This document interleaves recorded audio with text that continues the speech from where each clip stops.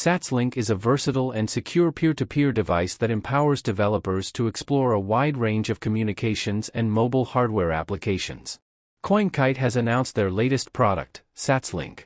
The under-production device sits at the intersection of many different areas of communications and mobile hardware, empowering developers to build a whole slew of different applications.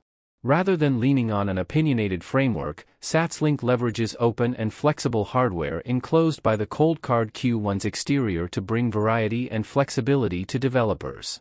Those in possession of this device can choose what to do with it, and let their builder mentalities run wild on the many different possibilities the piece of hardware can offer. At its core, Satslink is a peer-to-peer, hackable multi-purpose device. It features a secure element, as typical of Coinkite products, allowing the user to securely store private keys within the device.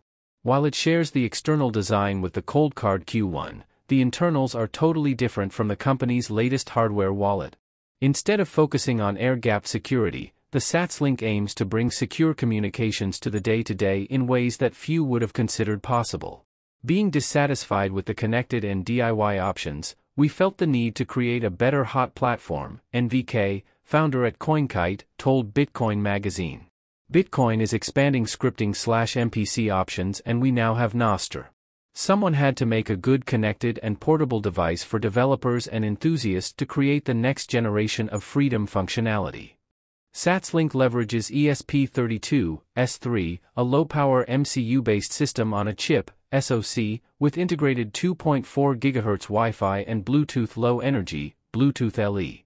It consists of high-performance dual-core microprocessor, Extensa 32-bit LX7, a low-power coprocessor, a Wi-Fi baseband, a Bluetooth LE baseband, RF module, and numerous peripherals. Satslink is programmed in MicroPython, with its source fully available, and it is completely field upgradable with no lockdown ROM areas. Coinkite's product also features a microSD slot for data transfer. The initial target is developers and enthusiasts, NVK said. But, because of the consumer-friendly form factor, they will be able to start using anything the community creates. Like hot and sovereign Lightning wallets and Nostr clients. Nostr, the open communications protocol that went viral after Block CEO and Twitter founder Jack Dorsey started endorsing and funding the project, is top of the list of possible use cases for Satslink. Given its peer-to-peer communication capabilities, Satslink can be used as a Nostr client, and since it can also work as a relay, one could send and receive messages as Nostr posts without those ever hitting the internet. Imagine a localized Nostr made up of many Satslink devices talking to each other through a sort of mesh network instead of the open web. That could be possible with this device. Another interesting use case that many Bitcoiners could relate to is having a sovereign controller for their home-based Bitcoin stack.